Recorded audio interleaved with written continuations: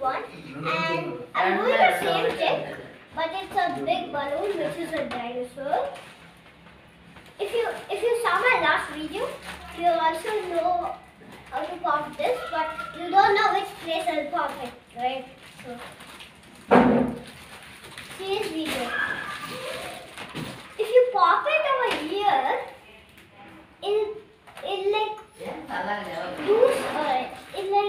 lose the air so lately. So if we pop it in the center over here, it like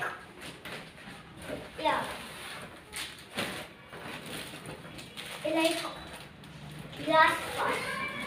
Like I glassed all these ones, and I blasted all these ones.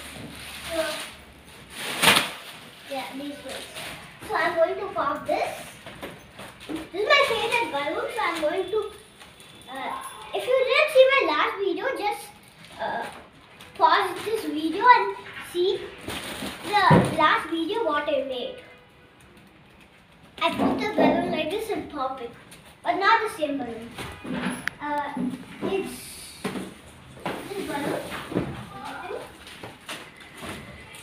So I'm going to pop this in 3, 2, 1, go. I mean, yeah, we need to put it up. We need to take a sharp pencil. This is sharp. So we need to put it up like this. We need to poke it like this. See? 3, 2, 1, go. That was not good. I hold the pencil over here. This time I'm going to do it nice. You should hold the pencil over here. Go top. You saw it? See this? You see how fast it popped? Because I thought I could pop it over